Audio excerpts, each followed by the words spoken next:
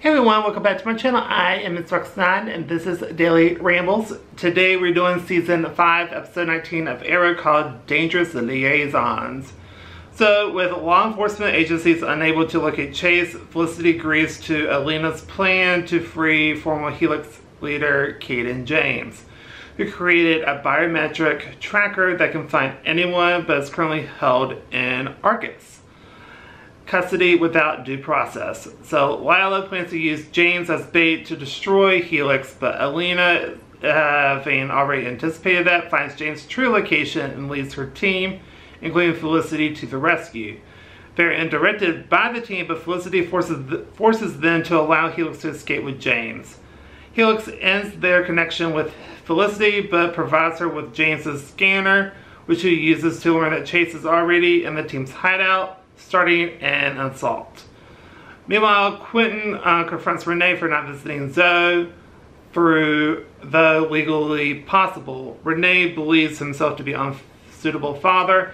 However, Quentin organizes a visit, making Renee decide to fight to regain custody of Zoe. Then John confronts Lila for her moral ambiguity,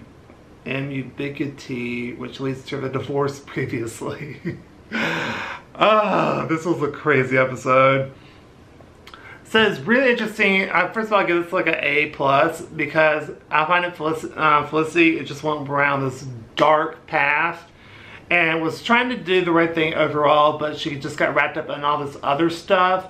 And when all that happened, she kind of got lost in that, and to see her kind of betray her team is just kind of crazy to me. And eventually she does side with them, and then turns out she's not welcomed by Helix anymore, and they kind of dump her, which I thought was like, wow. And this whole Caden James is like on another level. So anyway, this is a really good episode, and I thoroughly enjoyed it. And that's going to do it for this video. So if you like this video, please go to like, comment down below, tell me what you think. Do you agree, disagree? Just tell me your thoughts down below, and don't forget to subscribe because it helps out the channel a lot. Some people have asked, I've been seeing around on Twitter, so just make sure there's no confusion. There is no join feature on it, so it's not like a paid subscription type deal.